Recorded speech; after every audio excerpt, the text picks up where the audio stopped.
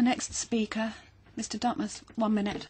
Yes, Baroness Ashton, you were one of 4 paid employees of CND and then Treasurer. I don't apologise for bringing this up because it was not disclosed on your personal details. If your views and those of your CND pals had prevailed, Eastern Europe would not now be free. On the most important foreign affairs and security issue since the Second World War, your judgment has been hopelessly and demonstrably wrong. Are you the Edith Piaf of the Commission? Nothing, nothing, I regret nothing. Or are you going to recant these views and formally also apologise to those people that you misled? La replica di... Yes, 2 minutes to Madam Ashton to reply. You're Replica lei per 2 You're minuti. on, I'm afraid.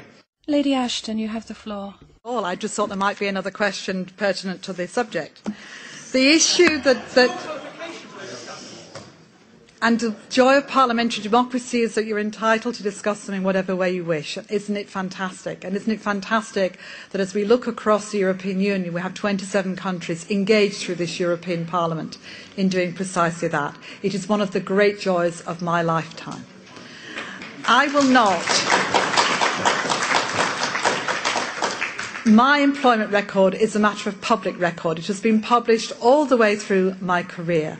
The choice of what goes out on individual CVs is usually pertinent to the jobs that one is doing in hand. But if you look on all the things, and you can look, I think, probably in Debrett's, which for you will be significant but not for many others, you will see my employment record probably there too.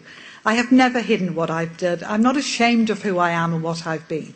When I was a young person, I marched because I believed we should abolish nuclear weapons. You can argue against how I did it. You can't argue against what I was seeking to achieve. And part of what we did was make sure we made connections with all of the freedom movements across the East. I never visited Eastern Europe. I felt very passionately we wanted to see a Europe that was free, and here we have it.